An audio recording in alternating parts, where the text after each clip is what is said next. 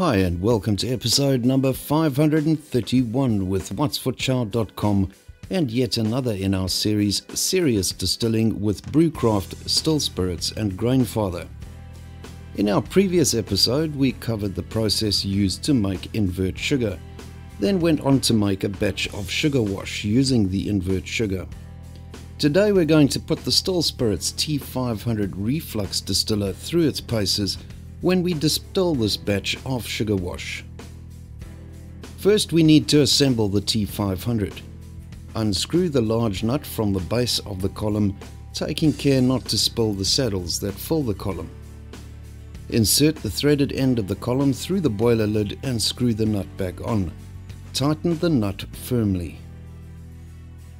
Attach the water inlet pipe to the inlet. This is the thinner of the two long pipes supplied with the T500. Attach the thicker pipe to the water outlet. Attach the thinner pipe to the flow controller and position the outlet pipe in your sink. Attach the pipe from the flow controller to the tap. Our next episode will look at the operation of the flow controller in detail. Attach the short transfer tube to the top of the column.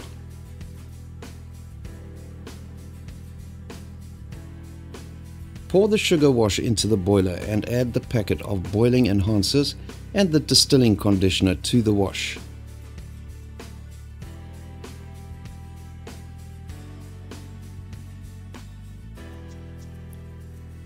The ceramic boil enhancers give a smoother boil, while the conditioner prevents foaming in the wash.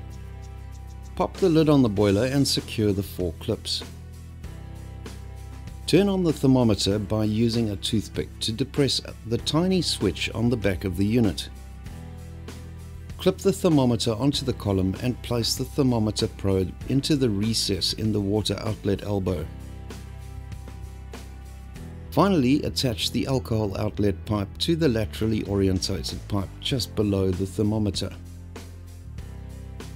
Start the water flow and set the flow rate to 500 milliliters per minute.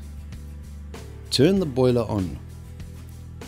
After some time, the temperature on the thermometer will start to climb. As it approaches 50 Celsius, the first drips of alcohol will emerge. The first 50 milliliters is comprised mostly of acetone and is collected and discarded. As the temperature approaches 60 Celsius, the target temperature, the alcohol flow rate will increase and you will continue to collect alcohol until the boiler shuts down or the flow stops. If the temperature does not climb to 60 degrees, your flow rate is too high and needs to be reduced. If it spikes past 60 degrees, then the rate is too low and needs to be increased on the flow controller.